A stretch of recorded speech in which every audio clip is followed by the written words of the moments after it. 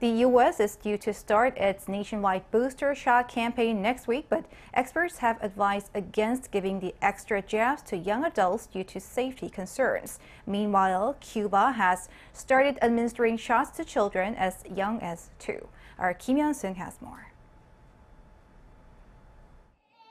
A 2-year-old child sits atop her mother's lap while she's getting her first COVID-19 jab.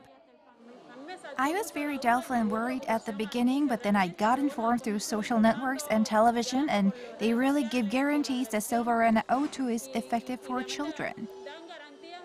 Cuba this Thursday became the first country to inoculate COVID-19 doses to children as young as 2 by launching a massive vaccine rollout for ages 2 to 10 with their home-produced vaccines. In Cuba, we have seen an increase in cases in pediatric ages. That is the reason why our scientific community first decided to take the vaccines to a clinical trial, both Soberana and Abdala. Then it was decided as a country to approve it in pediatric ages. Meanwhile, the U.S. sits at the other end of the spectrum, with vaccine experts discouraging administering Pfizer booster shots to young adults and teens over safety concerns.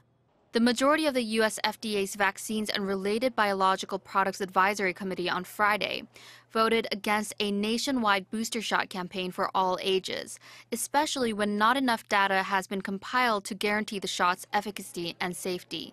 For the booster shot campaign to start next week, experts advise to dole out shots to only high-risk groups first, those 65 and over and healthcare workers.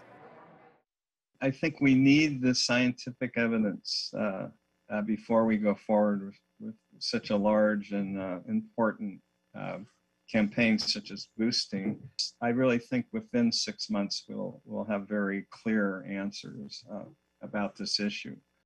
Also on Friday, the U.S. Centers for Disease Control and Prevention, or CDC, found that Moderna's COVID-19 vaccines are more effective in preventing hospitalization than those from its competitors.